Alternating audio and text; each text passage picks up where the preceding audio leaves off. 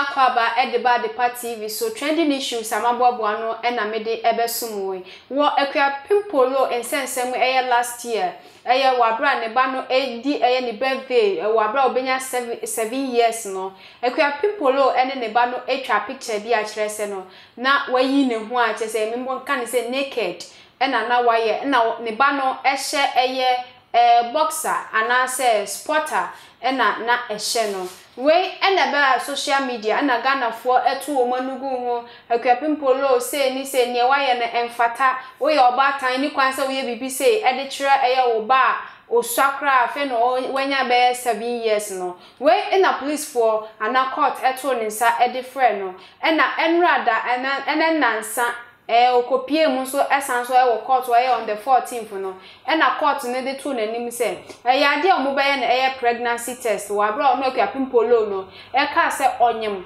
na court ne say ne sade de obeto remand intinu on the 16th ye be sanso ehia wo court na fe the final verdict no de aba awieye we ya me no wo kase Akuapem Poloo etimi ekopiem wo court ho no mama the final verdict no aba abontin na we na court no no edi emra no e kire se ade o mejeli Akuapem Poloo for 90 days which is 3 months intino sisi na Akuapem Poloo okọ jail for 3 months 3 good months wo enra Peace FM so wo abra kwesi aboaje eto ne nsa edi frɛ Akuapem Poloo ne lawyer one no court wo lawyer Andy Votia no one na twetwe nkomo no na lawyer no kyerɛ sɛ enema so Accra Circuit Court ho no no wo Akuapem Poloo nsensem no mu no na ade a eso si wo mu yie pa esan sɛ court no de pen drive ba ya kyerɛ sɛ evidence a Akuapem Poloo ayi ne ba na yiye videos bebre naked videos edi aguso nti court no Akuapem Poloo ebedi pepepe sense ono lawyer no sisi ano obie na no kan bibia emfa kwem yentie ne lawyer Andy Votia edi to Ghana for anim eja bibia boko de bacho yete kudaka epacho sa una ye lawyer ni agina ho ma Akuapem Poloo mebo a bacho okay. So yante asem na si ye boayen kakra nia eda bonte ne kire se enra moko court to say won koye pregnancy test fa baby ubete ye say wagiatum oje ne mfom so ogitum se odi fo ene ne ka ho so boayen ne nyante ase yi a e ban se ne akodu baby a yedu a wagitum yi na ne aka ne mfa nto aso but don't me see enya papa bi a be try eto asepa fafrafra the one say some of your case management conference they will say evidence are prosecution one I know what the among my pen drive videos that was so be showing now new pictures are only the banner taking to me you know say everything so hard against her. And the court full trial implication is what was the court this time? And Australia now so whatever born about quite three. No sentence may be considered sentence by the boom. But a matter my friend said, what you to me to what in the statement already? What you have to man? Also someone no tema. Court was about to if you leniently. And you know your coin or son no so what you so so maybe for objection before over continue there or your bar gafra one tra and the postal stage now this is for pregnancy test I'm up to be pregnancy test no or don't go no just say it all 2 years. But me the me who sa you bet me a man fine offense somebody column body na fine maximum a fine of 500 penalty unit. That's the maximum, not exceeding 500 penalty unit or consider sentence not more than 2 years.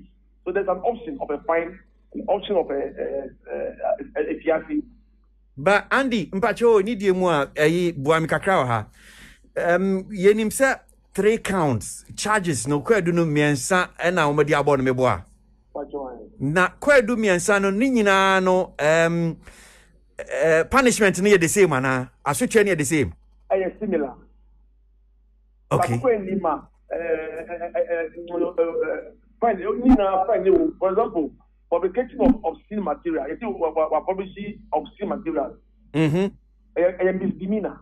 And they are fine. And a sharing him crowd. And they sharing him. Okay. Engaging in domestic violence. According to section 1D3 and then 3.2 of the Domestic Violence Act. And in the end, I like a fine. Obviously, fine. You better have bonding.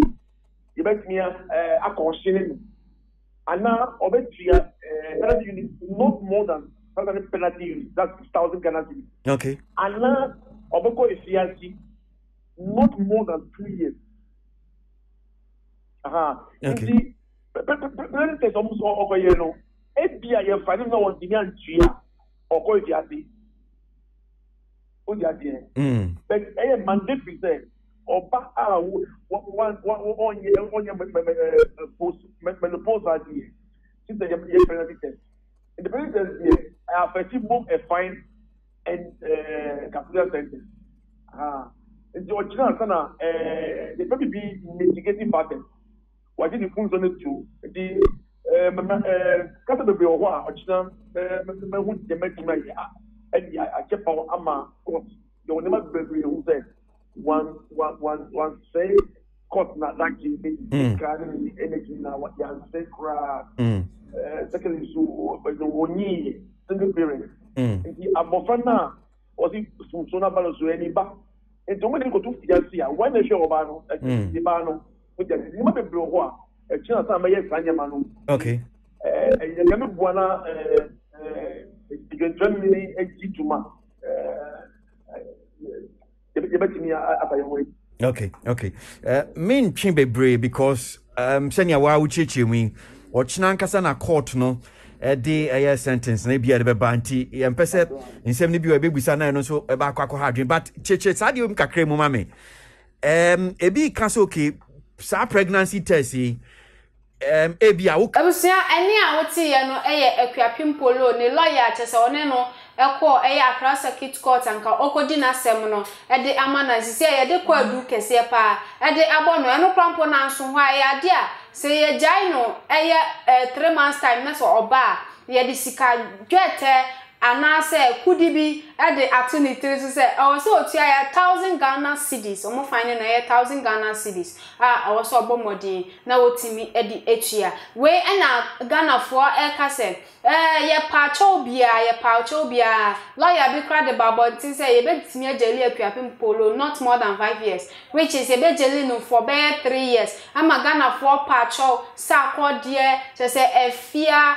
nkofo bebre ebe pacho efia swasnega mpo de na omo de omo kasa emra no enye den endi nti wey na Ghana for pacho no sisi akosi 3 months ebi mo kasa stop kra no court no ayade so watimi ageli no not 3 years na omode babonti se nko betimi ageli Akuapem Poloo na mbom 3 months die eye den Akuapem Poloo mbesen hu no this year mu die Akuapem Poloo obesan abafie we ema enran so no ne maami Peace FM omone no atwetwe nkomo no eye kwe anti Lydia Akuapem Poloo maami na ne wura hoye pa odi osun ene awrahuo ene to Ghana fo nyina nim se omunka bi ma no na nko munjai Akuapem Poloo enso ene ye koda sorry ya se Akuapem Poloo final verdict na basi de ne ko eyejo ma yejeli no for 3 months enra awra hosem ne ba no aye friend say Muhammad Yakubu no ne ba Akuapem Poloo ko ne ne Instagram page or the